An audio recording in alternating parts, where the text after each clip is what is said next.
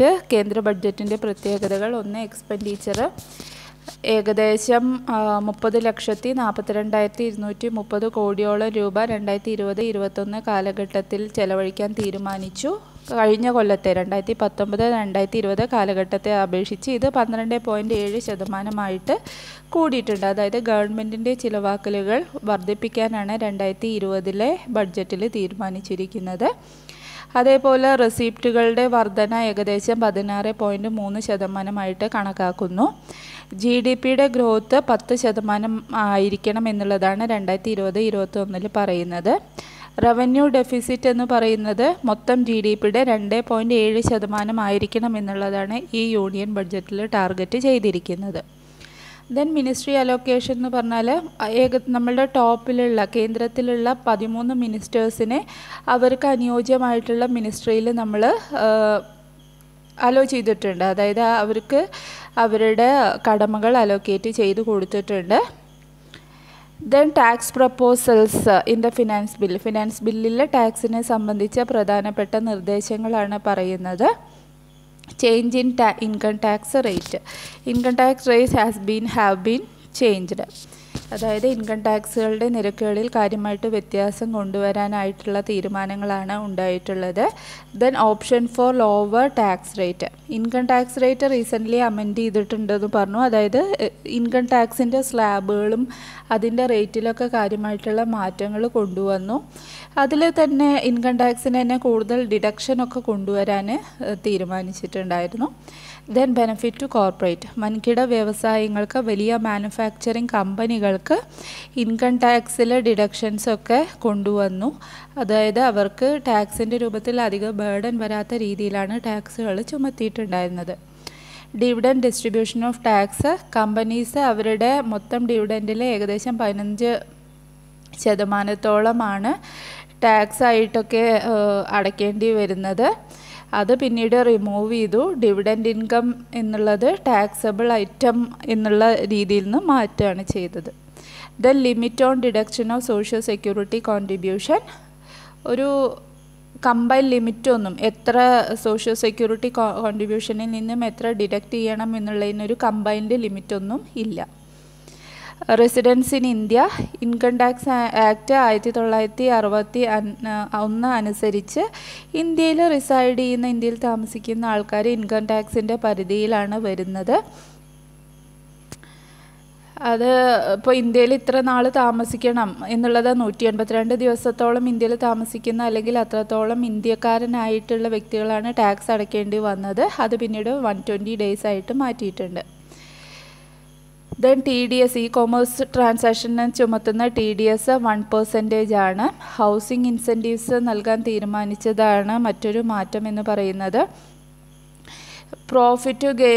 ബിൽഡിങ്ങുകൾ ഇറക്കുമ്പോൾ അല്ലെങ്കിൽ അത് നിർമ്മിക്കുമ്പോഴുള്ള പ്രോഫിറ്റും ഗെയിനിനെ സംബന്ധിച്ചുള്ളതിൽ കൂടുതൽ ഒരു ഈസി ആയിട്ടുള്ള മെത്തേഡുകളാണ് ഉപയോഗിച്ചത്. ടാക്സ് ചേഞ്ചസ് ഫോർ സ്റ്റാർട്ടപ്പുകൾക്ക് ഒരു ടാക്സിൽ വ്യത്യാസം കൊണ്ടുവന്നു. കാരണം ഇന്നത്തെ കാലത്ത് ഏറ്റവും കൂടുതൽ ഒരു ഇനീഷ്യേറ്റീവ് യങ്ങർ ജനറേഷൻ്റെ ഒരു ഇനീഷ്യേറ്റീവ് എന്ന് പറയുന്നത് സ്റ്റാർട്ടപ്പുകളാണ്.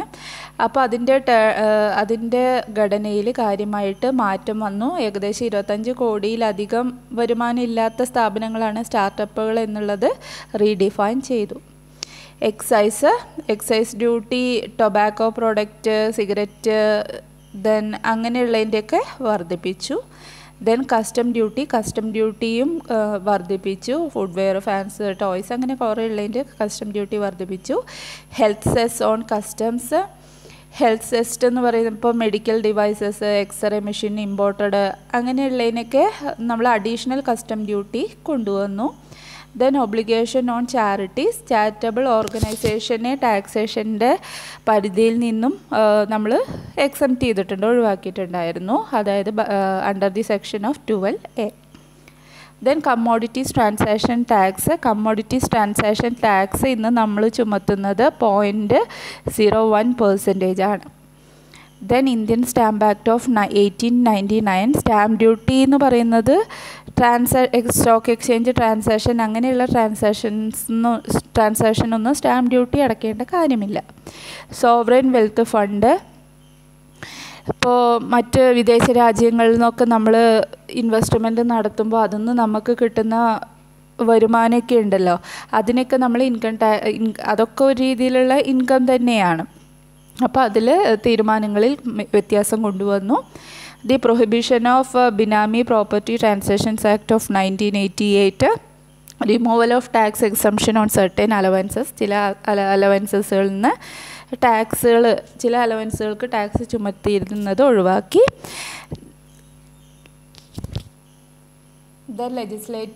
The policy highlights legislative changes. The Banking Regulation Act of 1949 will be amended for the better governance of cooperative bank. Cooperative ബാങ്കുകളുടെ നല്ല പ്രവർത്തനങ്ങൾക്കായിട്ട് ബാങ്കിങ് റെഗുലേഷൻ ആക്ട് ഒന്നും കൂടെ ഭേദഗതി ചെയ്തു. GST compensation balance will be paid in 2 installments. GST compensation balance 2 ഇൻസ്റ്റാൾമെൻറ്റുകളായിട്ട് നൽകാൻ തീരുമാനിച്ചു. Disinvestment, the government will sell the part of holding LIC through the initial public offer. IPO വഴി ഗവൺമെൻറ്റിൻ്റെ സെക്യൂരിറ്റീസ് LICയുടെ ഭാഗമായിട്ട് government hold ചെയ്ത സെക്യൂരിറ്റീസ് വിറ്റഴിക്കാൻ തീരുമാനിച്ചു. Investment, certain specified categories of government securities will be openly or fully for non-resident investors. ഗവൺമെൻറ്റിൻ്റെ securities, ചില government securities മുഴുവനായിട്ട് വിദേശികൾക്കായിട്ട് അല്ലെങ്കിൽ വിദേശ ഇന്ത്യക്കാർക്കായിട്ട് നൽകാൻ തീരുമാനിച്ചു. Commerce and industry, A scheme focused on encouraging manufacturing mobile phones. അങ്ങനെയുള്ള മൊബൈൽ ഫോണുകളുടെ ഇലക്ട്രോണിക് എക്യുപ്മെൻസിൻ്റെ ഒക്കെ ഉൽപ്പാദനം വർദ്ധിപ്പിക്കാനുള്ള സ്കീമുകൾ എൻകറേജ് ചെയ്തു. Infrastructure and urban ഡെവലപ്മെൻറ്റിലേക്കും transportation, energy, agriculture, allied activities, technology, education, health, social justice, national recruitment agency, അങ്ങനെ ഒരുപാട് മേഖലകളിൽ കാര്യമായിട്ടുള്ള മാറ്റങ്ങൾ അനൗൺസ് ചെയ്തു. ഇപ്പോൾ എഡ്യൂക്കേഷനിൽ തന്നെ new national education policy announce ചെയ്തു. നടപ്പിലാക്കിയിട്ടില്ലെങ്കിൽ പോലും നമ്മുടെ വിദ്യാഭ്യാസ മേഖലയിൽ കാര്യമായിട്ട് മാറ്റം ഉണ്ടാക്കുന്ന പോളിസി അനൗൺസ് ചെയ്തു. പിന്നെ അതേപോലെ ഡാറ്റാ സെൻറ്റർ പാർക്കുകൾ തുടങ്ങാനുള്ള ഭേദഗതികൾ കൊണ്ടുവന്നു. അഗ്രികൾച്ചർ മേഖലയിൽ ഇപ്പോൾ പ്രധാനമന്ത്രി കൃഷി ഊർജ സുരക്ഷ ഏവം മുത്തൻ മഹിബൻ സ്കീംസ് ഒക്കെ കൊണ്ടുവന്നു. ഏകദേശം ഇപ്പോൾ ഫാർമേഴ്സിന് നേരിട്ട് അവരുടെ അക്കൗണ്ടുകളിലേക്ക് പണം കൊണ്ടുവരുന്ന രീതിയിലുള്ള സ്കീമുകളൊക്കെ കൊണ്ടുവന്നിട്ടുണ്ട്.